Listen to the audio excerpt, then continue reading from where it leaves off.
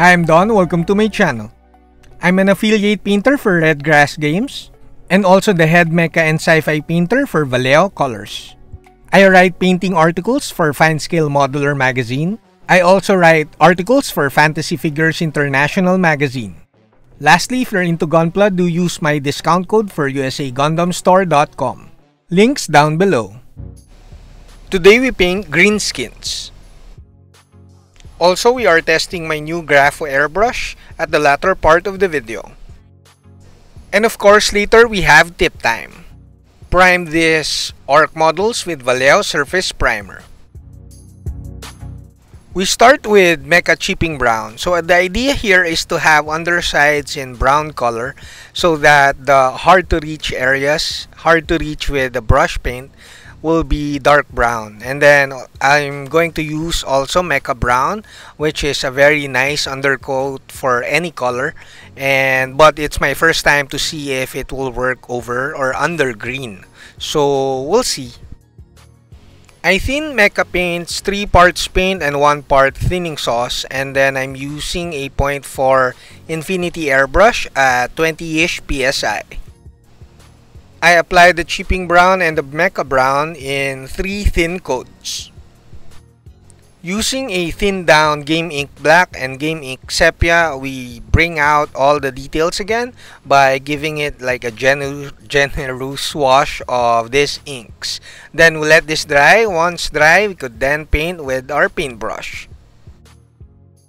I use various model color greens here, but you could mix your paints, like create intermediate colors by mixing darker greens and lighter greens, but I like using many colors so that the video will be easy to follow and also to test all the paints that I have here.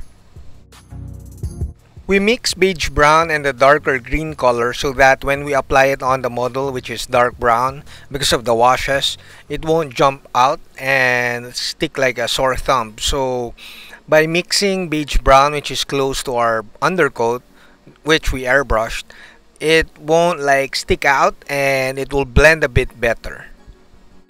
Now it's a matter of mixing all this paint so that we have intermediate colors so that our shading will be smooth even though we don't do glazing in between the paints, because you could actually do glazing once you're done with the layering. That will save you a bit of time. This is army painting anyways. I'm not like creating a super high quality painting here. I just try to elevate the painting of the army. This is a commission work, but I wanted it to look really good, but at the same time not too much time allotted per model. So if you notice, I do layering with different shades of greens, getting lighter and lighter and painting less and less areas so that I make all those details pop. But also if you notice, I don't glaze yet. I don't use the glaze medium yet. I just do rough sketching and layering of the colors, making sure that all the areas that should pop, that should be like, basically you're creating volume with your sketching without thinking of glazing yet. Since we mix a lot of intermediate colors, you can notice that the transitions are kind of smooth. This is actually good already, especially for army painting, but we're going to push it further and try to make it look better. Now we use Game Ink Black Green to like blend everything together. This blends all of the colors together, and it's a really quick like sort of glazing technique in a way. Now we mix beige red and another green color. This will be the elbows, the knuckles of the hand, and maybe a bit of the neck, but basically we're just introducing more color so that it won't be too green. I don't blend the flesh, the beige red colors too much. I like the look that it's a different skin tone. Now we build up a bit more highlights with lime green. Also, we're going to mix this with ice yellow to give more highlights and then apply it on very small areas of the model. Also, we're going to apply a bit of flesh wash to give a fleshy color or shadow to the green skin so that it won't be too green, and the orc skin will be will look a bit more organic. Now we test the Grafo Airbrush. This just came when I was painting the Orks, so I wanted to test it. It's weird because it doesn't have a cup and it's a 0.15 needle.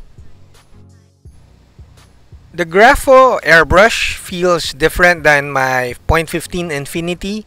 It feels like it's single action. I'm not really sure, I haven't read the manual, but it felt like a single action. You just pull the trigger and then you control the paint flow without much control of the airflow, which makes everything simpler. So it's great for highlighting and touch-ups without much need to control the airflow. It's an awesome airbrush. I enjoyed it so much, so I painted the rest of the Orks with just the airbrush actually, and it yielded like a better skin because the transitions are really smooth. So the other Ork, especially this small Ork, I painted it with just the airbrush. So I brush painted the dark green and then did shading with the airbrush. So the Grafo airbrush is really great for highlighting. I kind of felt like I wasted my time painting the first Ork with glazing and layering, but well, the airbrush came a bit late. After the airbrushing, basically I finished like the first model with brush painting for like an hour, but I finished the rest of the model, like the 3 other Ork models, in less than an hour. So that's the airbrush for you, but it's also really enjoyable because it's a new airbrush, so I enjoyed testing it on these models. So now basically we're adding more highlights, mixing ice yellow with beige red or old rose to create more skin tones and stuff, and also adding more highlights with the green skin.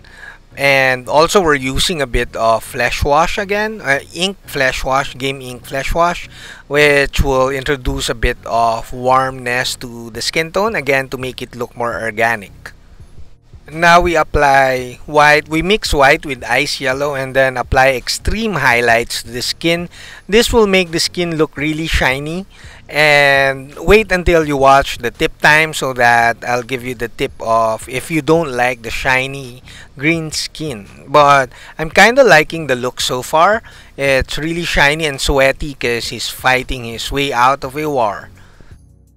So now we're finishing up the models. We're basically applying tiny bits of really extreme highlights with white mixed with, basically it's ivory because it's white mixed with ice yellow. Now it's tip time. Regardless if you use an airbrush or you layered with brush painting, your control paint, for me at least, will be the lime green mixed with glaze medium. This will soften all the transitions regardless if you use the airbrush or brush painted the layers, and then this will also reduce the shininess of the model. If you use this mixture of glaze medium and lime green, you could paint it over the white highlights, then the skin won't be as shiny. So basically the lime green plus glaze medium will be your control paint. So that's it for now. I see some areas that I could blend more, but I have to move on and paint the other parts or other elements of this models so that I could move on to the other models of this kill team. That's it, we're done. I hope you liked the video. Do like, comment, subscribe, and consider joining the channel so that you'll be part of our Discord community. Saludos!